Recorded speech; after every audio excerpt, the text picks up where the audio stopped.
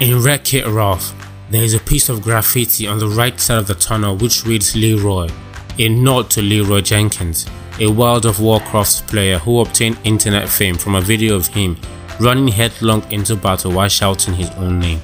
Alright, chums up. Ready, guys? Let's do this. Leroy Jenkins! Oh my god, he just ran in. The DJ at Fix It Felix 30th anniversary party is designed after Skrillex, a real-life dubstep artist, who also wrote the music from the scene in which Ralph first goes into battle in Hero's Duty.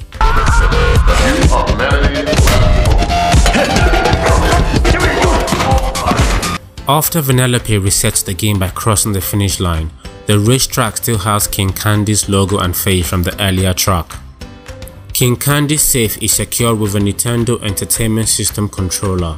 The password he enters, up up, down down, left right, BA start, is a common cheat code used by game developer Konami in most of their titles, most famously in the game Contra.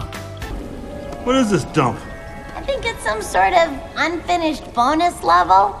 The character Vanellope is depicted as a glitch in the game who is not supposed to play in the game. This is actually very common in video games. Developers will often create characters and other elements but decide not to include them in the game.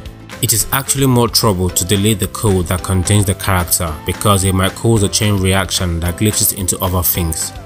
So the characters are simply locked away into the code.